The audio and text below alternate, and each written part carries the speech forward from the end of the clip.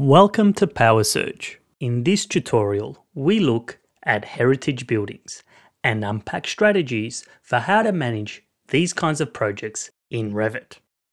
In the example provided, the heritage detail has been modeled as an in-place family. These are highlighted on screen using this add-in that I created for myself to highlight in-place content on any project. So then, why is it so important to highlight in-place content? A simple Google search reveals the answer. They slow you down and cause performance issues.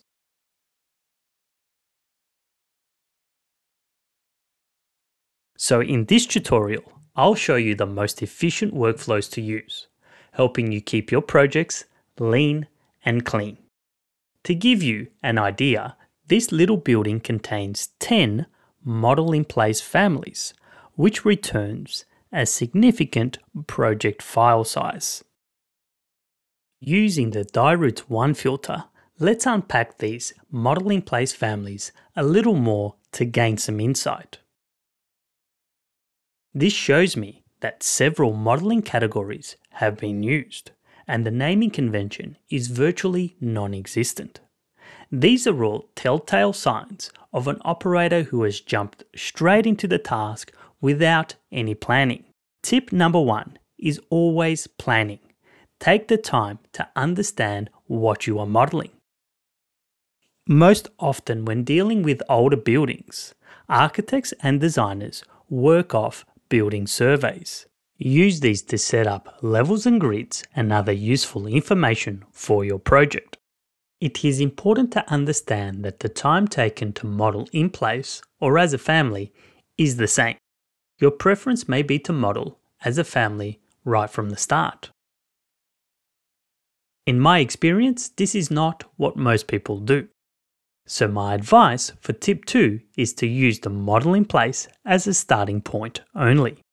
Here, the model in place has already been completed, so the next step is to extract it from the model. To do this, edit the model in place family by removing any repeated details. Then, group a concise area of the extrusion, creating a model group. Then, while still in edit mode, export the model group as an RFA as shown. RFA stands for Revit Family.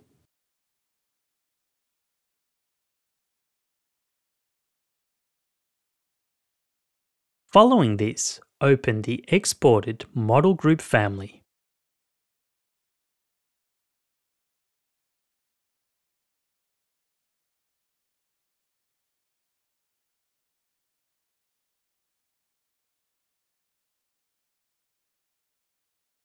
Here it is on screen. Exporting like this retains the model elements in their project position. What I mean by this is that in this case, the model elements are raised up off the reference plane level and slightly rotated. In order to convert this into a usable family, I'll need to fix this. Let's now work through this process to give you a more comprehensive lesson.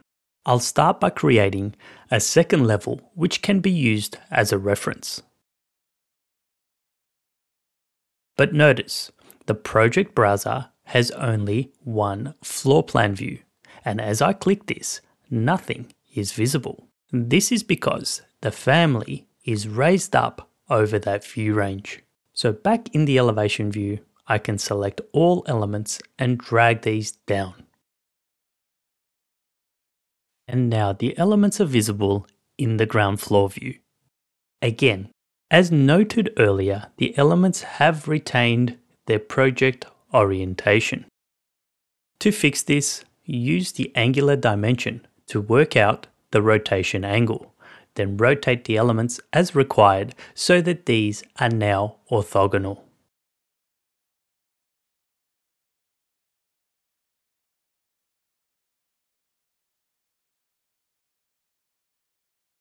Following on, reselect all elements and align the back face to the horizontal work plane.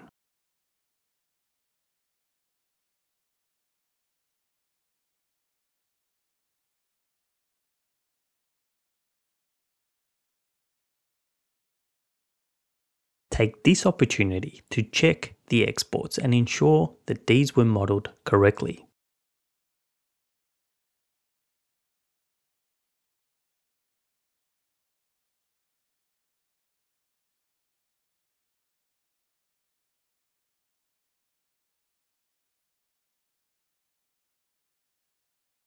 On screen, the arc is slightly misaligned.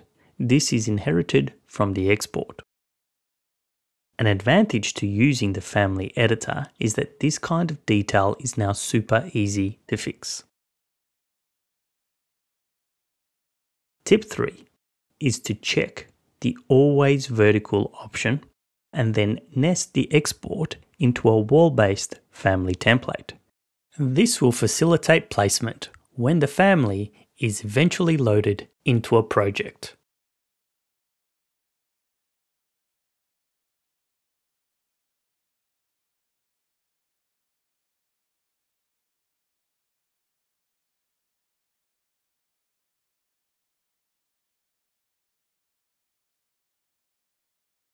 After nesting, simply use the reference planes to align by.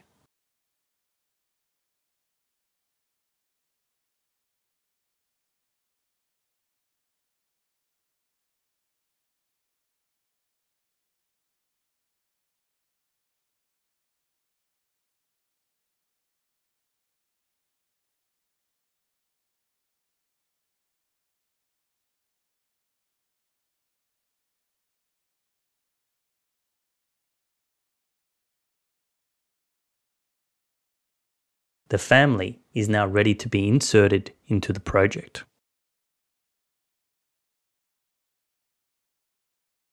Delete the redundant model in place elements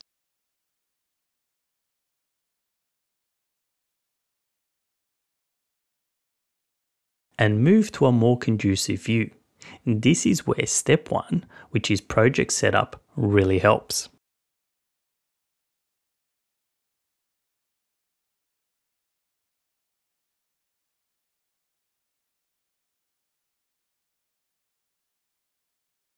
To place the family, I first pin down elements that I don't need. Then I toggle the pinned elements to off in the selection tray.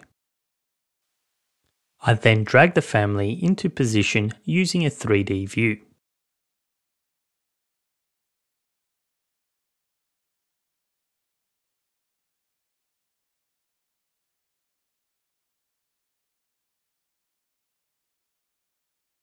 The reference setup views will be used to fine-tune the placement.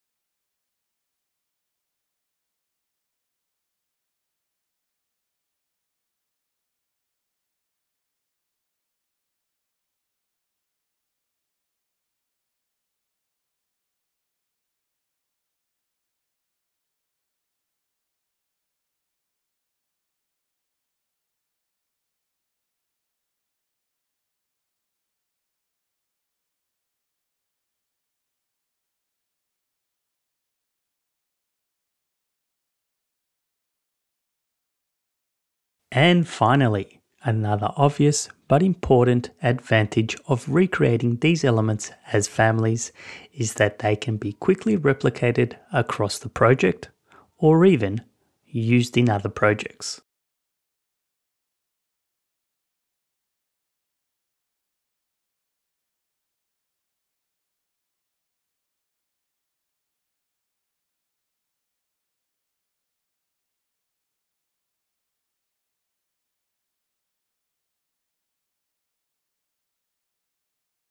In the next part of the tutorial, the focus is on wall systems and how these can be used to add repetitive details such as grooves and mouldings. Switching back to our primary example, where the mouldings have been added as an in-place family using the sweep function. Tip 4 starts us off by providing a better solution using wall systems. in the on-screen example, I am simply using a generic wall type.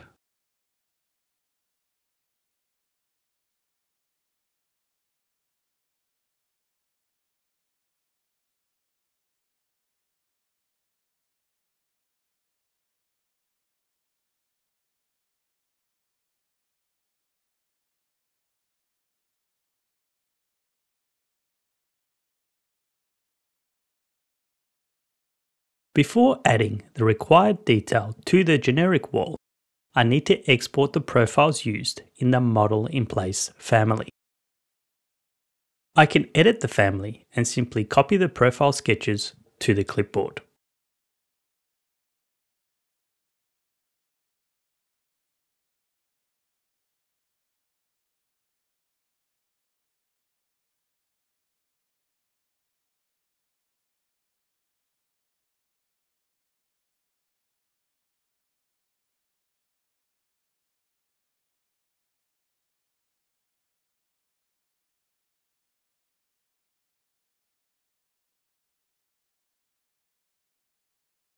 The next step is to open a profile family template and then simply paste the profiles as required.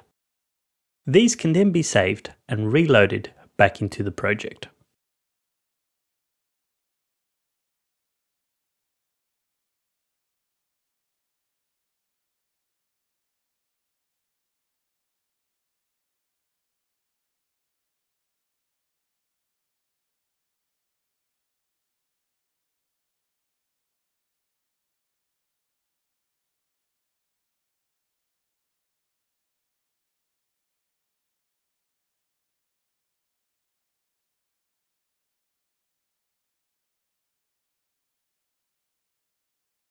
With the profile families now created and loaded, I can begin to edit the wall.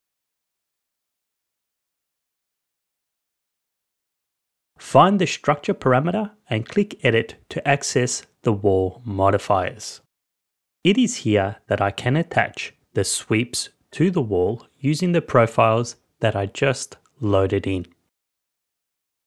Simply click the Add button and select the required profile family and then add the offset distances.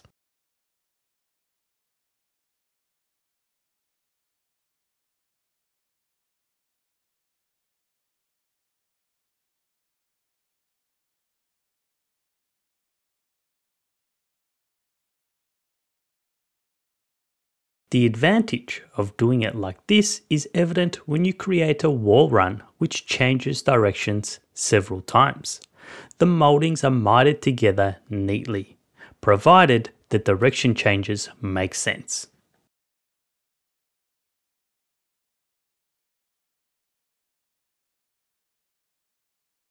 But what if two or more adjoining walls are not part of the same family? There is a slight variation to this method. Sweeps can be added individually as well. Using the drop-down arrow in the Wall tool, select Wall Sweep. Select the sweep family to be used, and then select the wall face the sweep should be hosted on.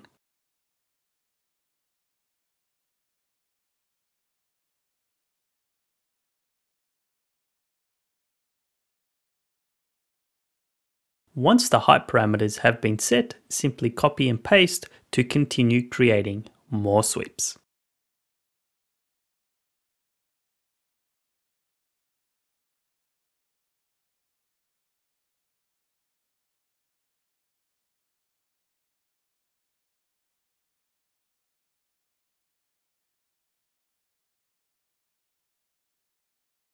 Now to join the moldings together, select the Modify Returns button on the ribbon, and then select the side face to create a return profile.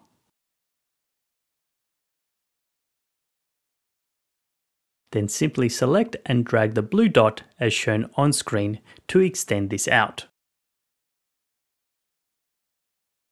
And finally, use the Join tool to miter these together.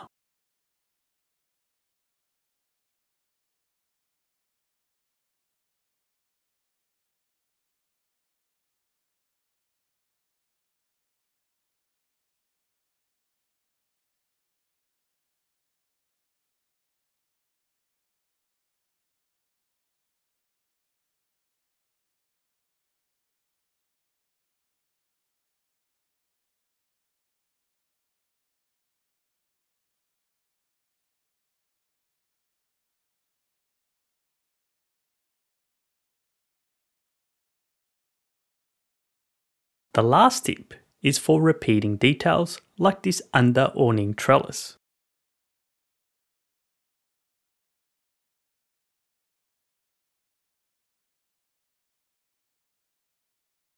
Here I use the curtain wall system where the vertical elements are created as mullions. For more information on this method, refer to my video on curtain wall systems. And now, to close out the tutorial, I can run the Find Model in Place tool again, which returns only one shown on screen in blue. All other Model in Place families have been swapped out for more efficient RFA families, which results in a healthier file. Here is a comparison. That's the end of the video. I hope that you learnt something new and that you found it interesting. If you did, consider subscribing and hit the like button and drop a comment. And I'll see you in the next video.